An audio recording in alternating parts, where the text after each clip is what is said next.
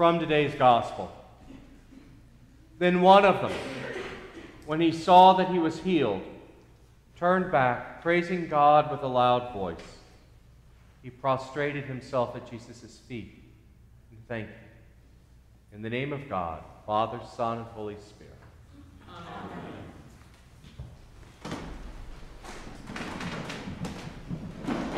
This is one of those gospel readings in which I like to remind us that every time we see in one of the Gospels a story of healing, it is not just about a physical cure. It's a moment that Jesus uses to teach us about the ways of God's reign, the ways of salvation itself. And there is a distinction always between being cured and being made whole. The word for healing in Greek, which is the language the Gospels are written in, is the same word as salvation.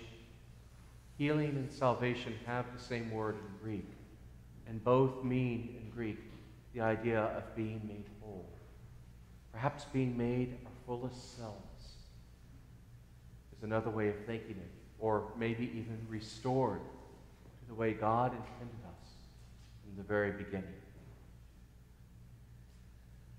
And we see that distinction between being cured and being healed in today's passage.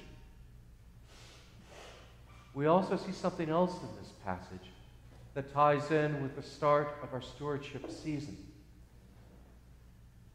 In August, we heard a verse from the 12th chapter of Luke where Jesus said to the crowds gathered, "Where your treasure is, there your heart will also be."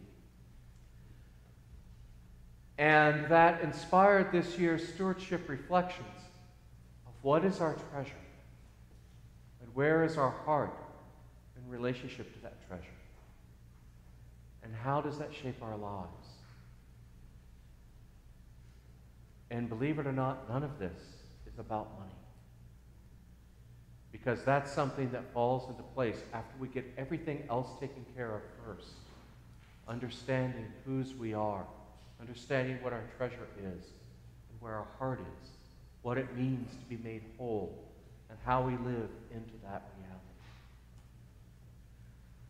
This passage to me is fascinating because it's set up in a very specific way that Jesus' hearers would really notice. 10 people with leprosy come to Jesus to seek healing. 10 is a significant number in Judaism. And in this particular instance, these are 10 men. It takes 10 men to make a minyan. M-I-N-Y-A-N, not the other kind of minyan. 10 men to make a minyan, which is an assembly or a synagogue. And so these people with leprosy come together to form a synagogue and are healed by Jesus. But one of the men isn't Jewish. He's a Samaritan. And remember that Jesus' ministry is always a ministry of welcome and inclusion. And there's something about bringing in this outsider, this person who's even kind of despised because he's an outsider, who lives on the margins and who really doesn't do things the way we do it, doesn't see things the way we do, and whatnot, who's now welcomed and brought into the center and is essential to this group becoming an assembly. A rabbi once wrote that you could have 9 of the most educated, most devout Jewish men in the world, and because they are only 9, they cannot read the Torah aloud and debate its meanings. They need that 10th. And the rabbi talk about the importance of a single Jewish person, because that person could be the most uneducated, uninformed, backsliding kind of person of faith ever, but still would be that 10th person that suddenly breaks everything wide open, that makes this community whole. In this encounter with Jesus, that 10th person is an outsider, a Samaritan. That's something in itself worthy of reflecting. But what I want to think about is why those 9 men walked away to go to the priest as Jesus said, and they did exactly what Jesus said. That's fine. But the 10th man turned around and said, oh, wait. Praise God. Thank you. Why did that 10th man do that? Why did the other 9 walk away? What does that have to do with where is our treasure? Here's something about treasure that I've discovered in my own life. You can become so used to your treasure that you no longer see it as treasure. It can become so ordinary that you could begin to take it for granted and just assume it's always there. Even worse, I could become to feel entitled to that treasure. And because it's become so ordinary and so mundane, I could think, there's better treasure out there. And so I'll save my praise and thanksgiving for the really good treasure, because, this treasure is now just part of my daily life. But the outsider, this is new to him. It meant something. And so he saw that it was indeed treasure. And the first thing he did was to offer praise, and then to bow and worship and give thanks. And that teaches us something about prayer. That the foundation of all prayer is, first of all, praise and thanksgiving. What were the first words we sang coming in here? Father, we praise thee now the night is over.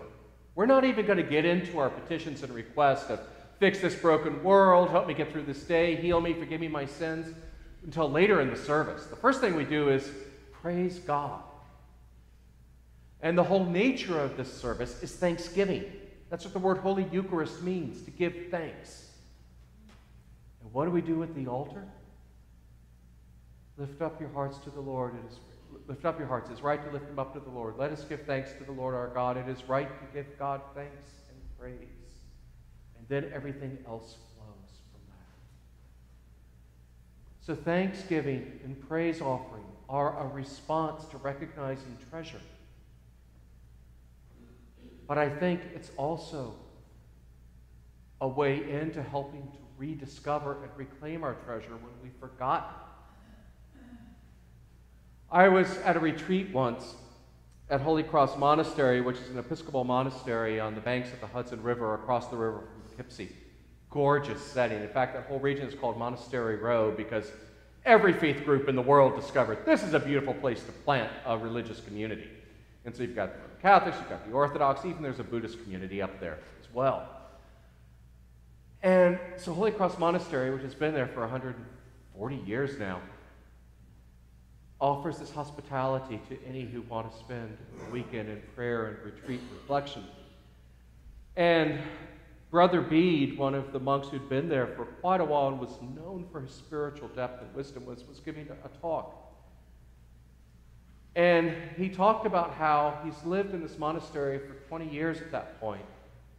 And at least 4 times a day, he makes a round trip from his room to the monastery chapel, walking along hallways with windows that look out at the gorgeous Hudson River, seeing the leaves change in the fall, the leaves bloom in the spring and whatnot. And he said one day he was caught up short and realized he hadn't seen that for weeks because he was thinking about his day, thinking about his tasks, thinking about this, thinking about that, thinking about brother so-and-so who was getting under his skin and all this other kind of stuff. Monks are human too. And it was a guest who came up to him at a coffee break just to marvel at how beautiful the landscape was, and how God was surely present in all this beauty, and how it just lifted her heart to God to see all of this. And that caught up Brother Bede short. And he said, I realized I hadn't noticed that beauty for a long time. And it took a stranger to remind me of what was right in front of my face. And so he offered an extra act of praise and thanksgiving in the chapel for that treasure that was right there as a part of his daily life.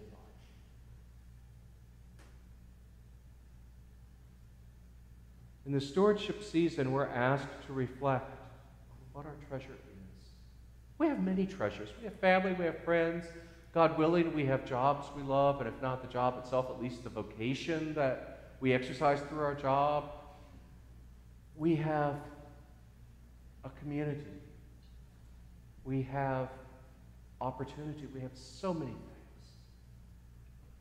But behind all of that is the one who is the creator of all things. And sometimes I think that's the greatest treasure, that's the easiest to forget. And one of the blessings of being a part of a religious community is that weekly we get that reminder of who is at the center of our lives and makes everything else possible. And even more, we get a reminder not just where our treasure is, but what is God's treasure. Because that passage that says, where your treasure is, there your heart shall also be, comes at the end of a whole teaching, which clarifies just how much we are valued in God's eyes, and that we are the centerpiece of God's love. God made us in God's own image. How can God not love us? And the cross above my head, with arms stretched wide, is an example of the depths to which God will go for God's treasure.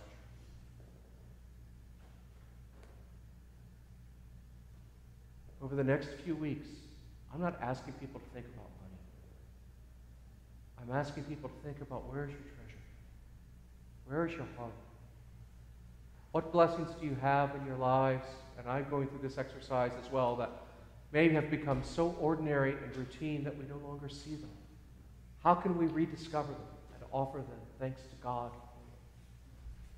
And how can we use these gifts that God has given us, use these treasures in service for sharing of God's love, of God's grace, of God's peace, of God's wholeness? If we explore those questions, everything else falls into place. And even in our own lives, when we face struggle and doubts and fears, frustrations and anger even, taking a moment to offer praise, to offer thanks for what is, can reorient the heart and guide us through.